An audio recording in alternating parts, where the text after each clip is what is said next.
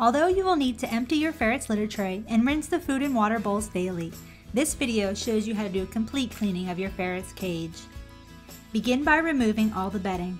We suggest using washable fabrics instead of wood chips or disposable bedding. Not only is it cheaper, it's also better for odor control. All fabric bedding should be washed and dried weekly using a gentle detergent. While the bedding is in the wash, begin addressing the dirty cage by removing all trays and shelves. Also remember to sweep under the cage to be sure that you've gotten all the debris.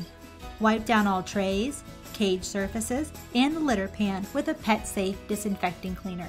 At least 2 to 3 times per week, wash all food and water bowls with an antibacterial soap and rinse thoroughly. Give your ferret fresh food and water and let them enjoy their newly clean cage.